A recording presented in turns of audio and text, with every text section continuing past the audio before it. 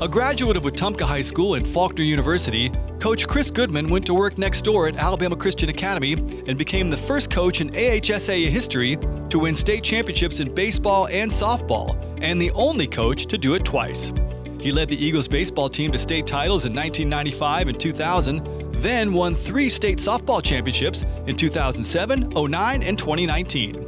Goodman also coached girls and boys basketball, winning area championships and more than 200 games in each. In 36 seasons at AHSAA, his teams won nearly 1,400 games in 4 sports, and he was State Coach of the Year 3 times each in baseball and softball. Grew up in Wetumpka. I went to Wetumpka High School, graduated in 1980.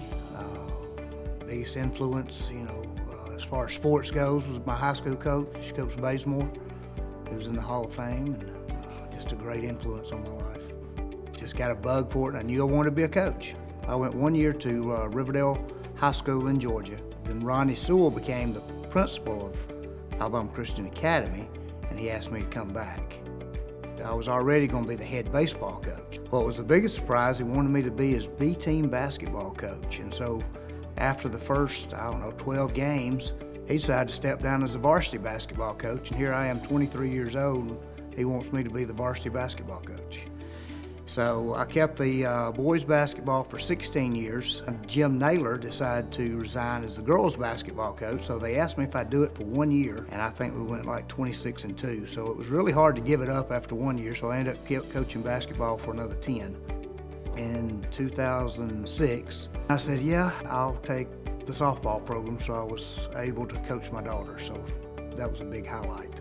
We were very fortunate at AHSAA to have a lot of great players through the years.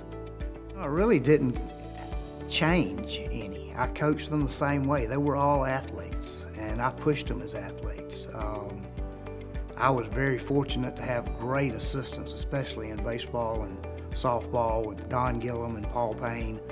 One of the reasons he's been able to have so much success was his ability to relate to a player, to a student. Coach Goodman taught me to do the little bitty things that made a difference in an athlete's life. I'd sum it up like this: he was humble in his victories, and he would teach through his losses. He is a man of God. He is a man of character and integrity. He conveys that to the players that he coaches, and they respond in a very positive way. We knew at the end of the day, no matter how hard he pushed us, he wanted us to be the best version of ourselves. And he just had that ability to be able to read players really, really well, and he got our best effort 100% of the time. I asked God a long time ago to put me where I needed to be, and I just felt that AHSAA was the place I needed to be, and it was a great place to minister to kids, and just hopefully I made an impact on their lives. What I really like is looking back on kids now that are my friends now that I coached, and see how successful they've become. It's just a great honor to be associated with these coaches that are in here. I've always been lucky. I don't know why God has blessed me, but I've been truly blessed with wife, kids, family, the people I've associated with. So it's just, I've had a wonderful life.